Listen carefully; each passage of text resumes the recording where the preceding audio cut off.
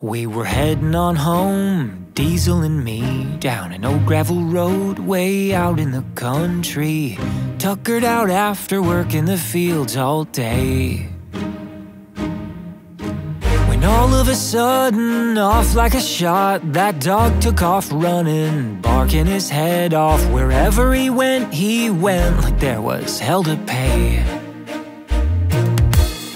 So lickety-split, I crashed through the fields, chasing after that hound, and I was hot on his heels when we both went over the edge of a deep ravine. As I crawled up the bank, cold and soaked to the bone, a glint caught my eye from the mud where it shone. Something was buried there alongside the stream. Now the middle of a field is a pretty odd place to find some kind of trunk or a chest or a crate. But buried under the earth, I saw a corner exposed. No, there wasn't a map or a note or a key. It was clearly forgotten, just waiting for me, like I was supposed to find it there, right under my nose.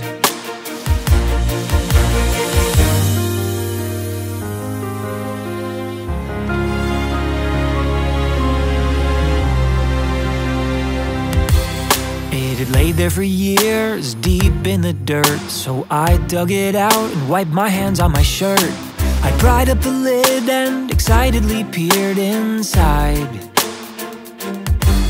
and what I saw was a sight to behold, 'cause that tattered old trunk was crammed full of gold.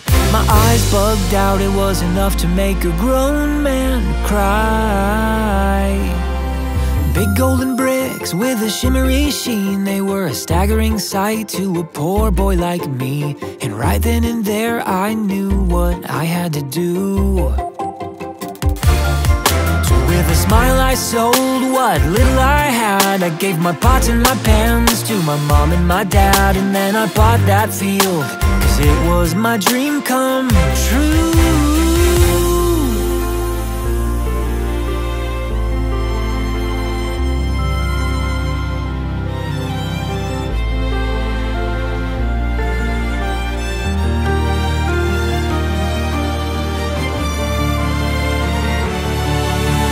Then full of joy, I said goodbye to my shack. It wasn't much of a home, so I never looked back. And I never questioned the choice I happily made. I said, I need that field, whatever it takes. You might call it foolish, but I'd call it faith.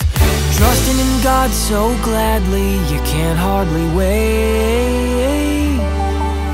And that's how I learned how a rich fella counts his treasure in heaven, not under the ground. 'Cause betting the farm is well worth the risk, to carefully keep such a beautiful gift that's yours forever. It's a pretty good deal.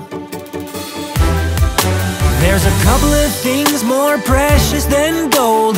One is your heart and the other's your soul. And you got something unique that nobody can steal.